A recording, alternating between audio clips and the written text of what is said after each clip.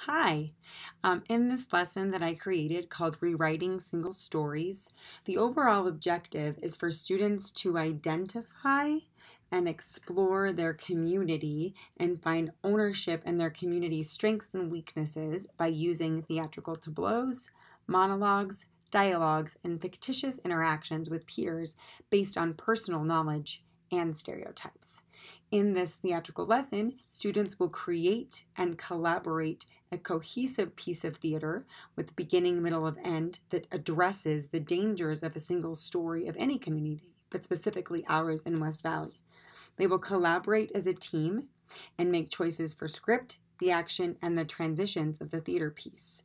They will demonstrate solid character choices where they observe, listen, and respond in character. They will perform using their body, voice, and imagination. They will critique each other's work by providing feedback to peers about character choices, character relationships, and community messages.